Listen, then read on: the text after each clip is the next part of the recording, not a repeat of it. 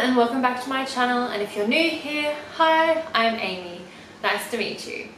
In today's video, I'm going to be trying out a personalized fashion/clothing subscription box, which is actually available here in Australia. It's called Threadicated. I was so excited when I found out about them. If you're from another country, unfortunately these guys only ship to Australia, but if you're like me and has been wishing Australia had something like this for ages, then this video is for you. It's the style from down under. I break the rules without a blunder. Don't worry, a pretty face and style within grace. If you're interested in getting a Threadicated style box as well, here's how it works. Set up an account on their website, which I've linked in the description box below. Then create your style profile by answering a few questions about your fit and style preferences. Set the price that is right for your lifestyle and then request a parcel. You pay a 59 Australian dollar styling fee for each shipment, but then returns and shipping is free. Your stylist will then send you 5 pieces that will suit your lifestyle, fit and budget. Once the parcel arrives, you have 3 days to try on all the pieces and decide which you want to keep. The cost of the items is held on your card prior to shipment, but you will only be charged for the items you decide to keep. Not ideal, but since it's our only option in Australia, we can't be too picky. A prepaid returns envelope is always included in your package, so returns are super easy. Even though I call it a subscription box, you can order a parcel as often or as little as you want. You can sign up for automatic deliveries or just do once-offs every now and then. No subscription necessary. I had a little bit of trouble filling out the style quiz on my phone and had to finish it off on my computer, so be aware of that. It was also not clear that my parcel request went through, as it said no orders requested yet in the orders section of my profile, until I got an email from my stylist Danielle a day or so later on the 25th of February. Her email was very friendly and personalized, and she asked for a few more details from me, like my celebrity style crush and if I had a Pinterest style board. She mentioned that she would put my 5 pieces together over the next couple of days, but I didn't get my parcel shipped until the 12th of March. Granted, I had some payment issues which delayed it because we don't keep that much money in the account connected to our debit card. We only transfer money onto there as we need it. So when they went to charge for the styling fee and then to hold the price for the items, it was declined. Am I the only one to do this? I feel like it's annoying to just charge whenever you want without warning and expect there to be the right amount of money in there. I transferred the money onto there when I selected make an order, but then they didn't charge it for a couple of days, and by that point the money had been spent elsewhere. When I got notified that the items had been chosen for me, I couldn't help myself. I was so excited that I went onto the website into the review my order tab to see what they had picked. Not going to lie, I was disappointed. I don't want to ruin the reveal of the items, but none of them stood out to me as particularly exciting or my style. And one of the items I thought was straight up no. I know I did say I wanted to be pushed out of my comfort zone, and I'm going to reserve judgment on them until I actually try them on.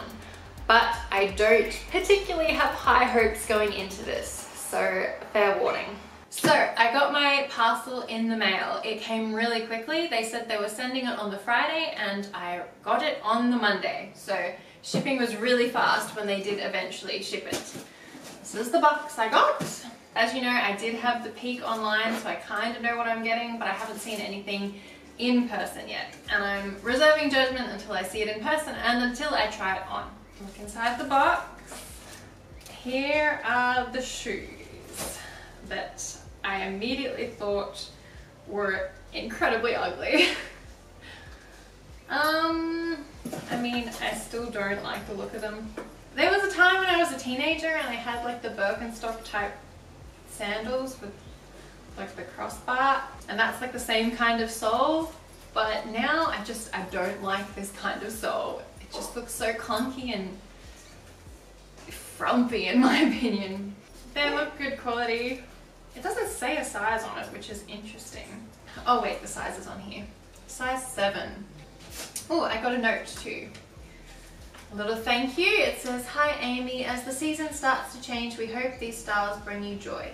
Enjoy, Danielle." Okay, so she's put a whole lot of reasoning as to why she's picked all these things as well. Thank you for letting us style you. Below is a little about the products we have sent you. We hope you like them as much as we do.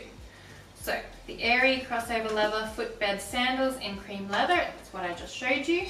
She says, these leather crossover sandals are the perfect sandal to wear with your Sylvie midi dress or match back with your loop blouse and linen short. Made from leather with a comfortable molded footbed, they will be comfortable to wear. They are a sophisticated staple piece that you'll be able to wear for many years to come. I don't know how sophisticated they look in my mind, but they definitely look comfortable. But the fact that they look comfortable doesn't really say anything for the style to me. So I also got the Atmos and Here Sylvie midi dress in animal. She says, refresh your smart casual wardrobe with this Sylvie midi dress. Made from a lightweight woven fabric with an elastic waistband and tie. I have put this in your parcel because it is fun and sophisticated and will look perfect with your new airy sandals. This is the midi dress. Okay, it's a different material than I thought it would be from the picture, and I do quite like this material. It looks really comfy, really light and airy, which is really good for Australia. I don't know, I might actually like this on, I think. Like, I'm liking this more in person. Like, not that I disliked it with the picture online, but I was kind of like, meh. Whereas I think I will like this more on. Got it in a size 8, there's a clip button closure, which is good because I'm always a little bit worried with like these wrap front style tops that it just looks too revealing up there. It doesn't really seem like the greatest quality to me though. Like, there's so much threads hanging off the bottom. Yeah, and even here too, there's like some threads sticking out. Like threads from the material frame, which is not a great durability sign.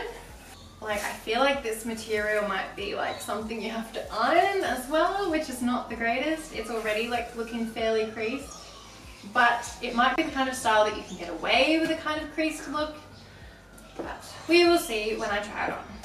Okay, so let's talk about this dress. It feels really nice on my skin. It feels so soft, and I feel like it'd be really airy and breezy, which would be perfect for Australian summer. And I like the print.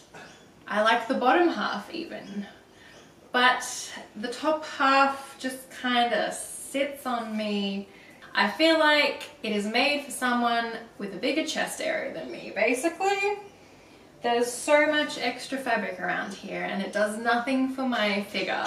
I dropped the little belt piece when I was opening it out, so it comes with a belt tie.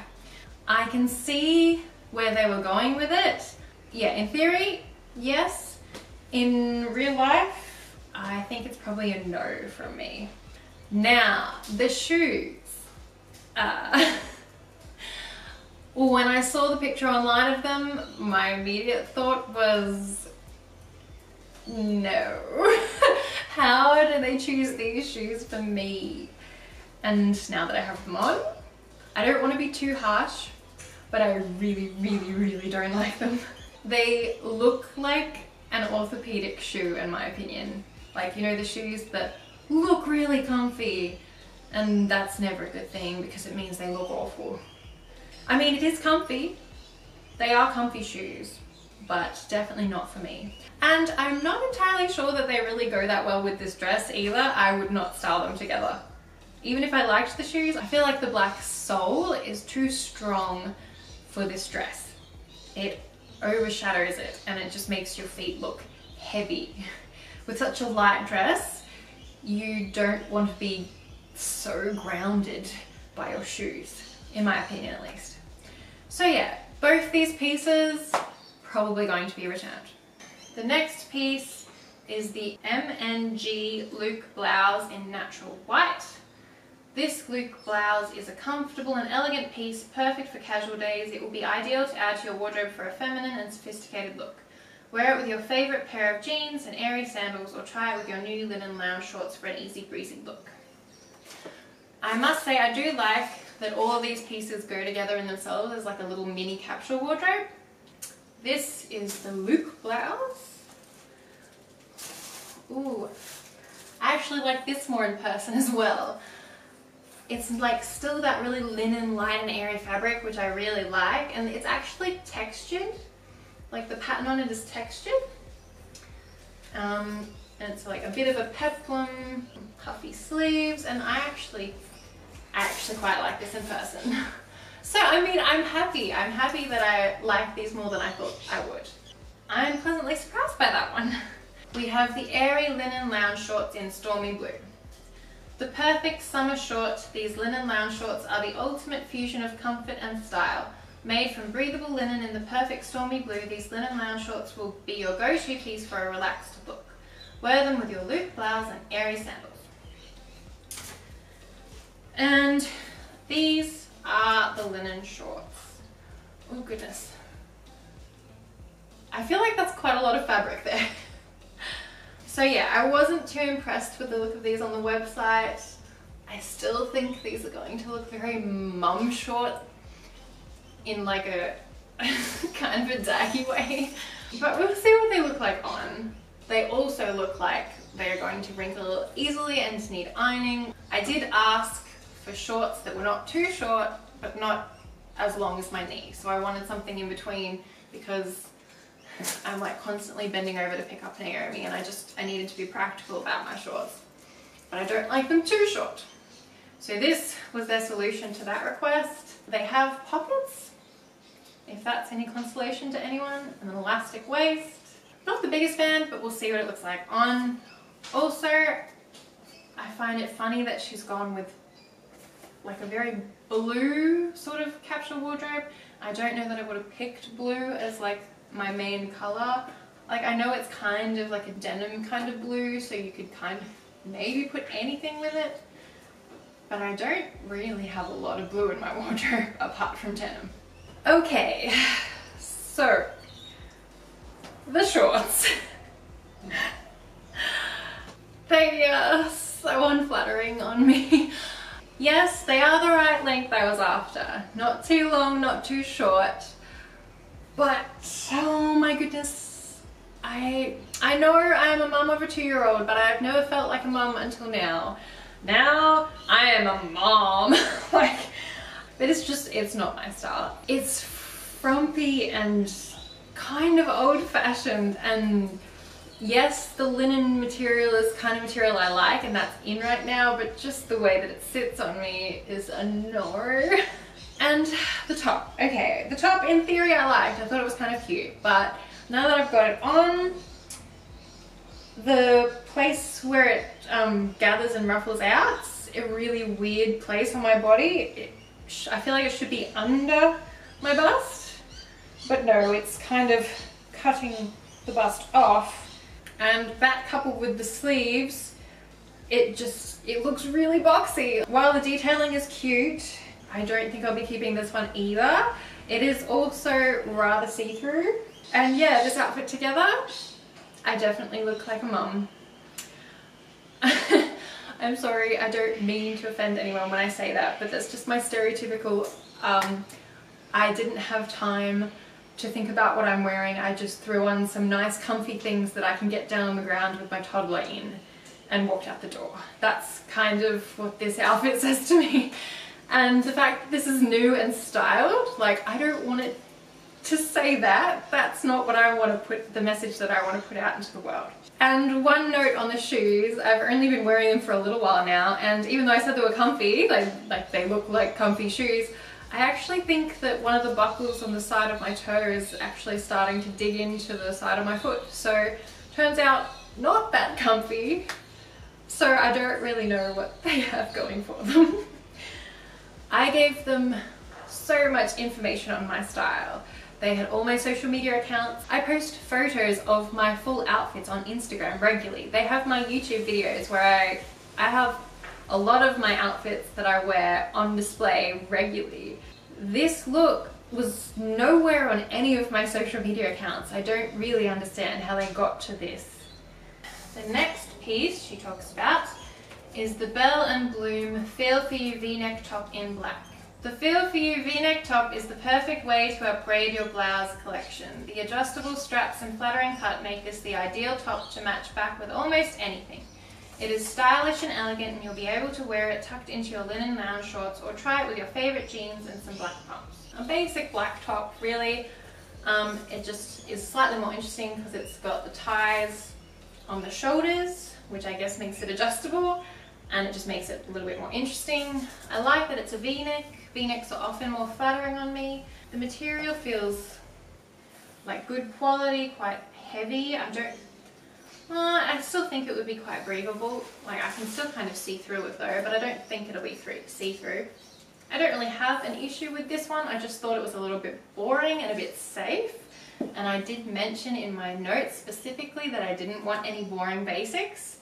And I kind of consider this a basic, although it's slightly more interesting because it has the tie detail on the shoulders. So I will give them that. But I feel like it's a safe bet.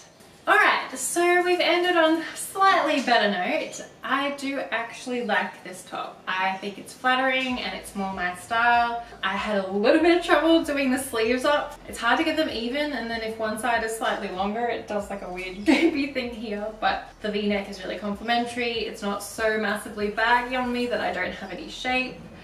It's a little bit more dressed up. It doesn't necessarily look like it's comfortable, but it is comfortable enough. Like, there's nothing wrong with it. I just don't want it to look comfortable. And it actually makes the shorts look better. I didn't think it was possible, but with this top, the shorts look a smidge better. I still don't like the shorts. I still won't be keeping them, but that goes to show what a good top does. It elevates the entire outfit. Will I be keeping this top though?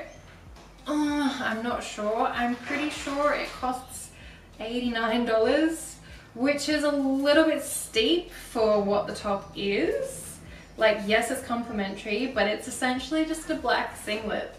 It's a basic. Would I pay $89 for a basic? I mean, I suppose you should invest in your basics because those are the things that you keep in your wardrobe forever, unlike the trends that go in and out of style. But do I want to spend $89 on it? I don't know. I mean, they got 1 out of 5 pieces right. I don't know that that's a great ratio, but there it is. So that's my order. The shorts and the dress, I perhaps could have gone down a size in them and they would have been a bit more flattering. I ended up keeping the black tie singlet top, mainly because I got some deodorant on it and I wasn't sure if I could send it back anymore. At least it was the piece that I actually liked. I wore it to work the next day, and I must say doing those ties up by myself is rather tricky. It also makes for some bulky shoulders when you wear it under any kind of outerwear. I think it's one of those pieces that is better to wear as a standalone. I sent all the rest back in the return parcel, which was super easy. I do want to comment though that the address label sticker was stapled to all the other pieces of paper. So when I was removing it, I had to do it super carefully so as not to rip the address altogether. Not the most well thought out thing to do, stapling it there. I went onto the website and specified what I was keeping and returning with feedback for each section. After that, I received this email from Danielle, my stylist. It says that the parcels get better the more you do them and the more they get to know your style. I may try another one again in the future, we'll see. What did you think of my clothes? I hope I wasn't too harsh. I also don't want to offend anyone who likes the pieces that I don't like.